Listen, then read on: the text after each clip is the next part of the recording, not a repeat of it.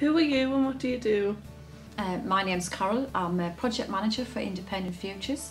I support people within their own homes with their own tenancies who have a learning disability, or there's some people with autism as well. But we also work in conjunction with RED workshops, which offer support in employment for young people. How can your service help me and other young people? What we do with the RED workshops, we offer support where we will actually get a group of people together and they do a 2-day workshop, and that goes into how you can maybe start off your own business or be involved in what you call a micro enterprise, which is like a small business. You get the skills and you get support of how to pull a business plan together. It probably sounds a little bit scary at first, but a guy who takes the workshops takes you through step by step. And it's not just a learning thing for people, but it's also quite fun 2 days as well.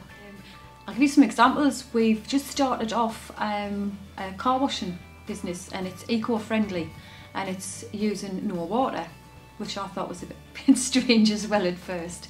But it's a company in Exeter which I'm actually going to take 2 members of staff down. And the company down there have quite a thriving business, and it's for people who have a learning disability who actually do this. And they work in one of the government buildings there and wash people's cars. So you haven't got any access to water, so by using this sprayers you clean everybody's car. So we've had a little bit of a test run with that because we had our cars washed and they came up gleaming, and it was really good.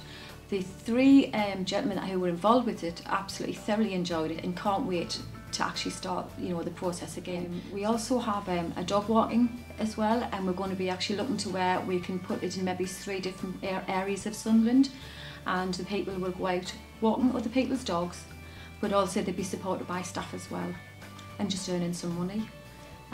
We also have a young gentleman who now works in a cafe, which is called the Monk's Cafe, and he works down there.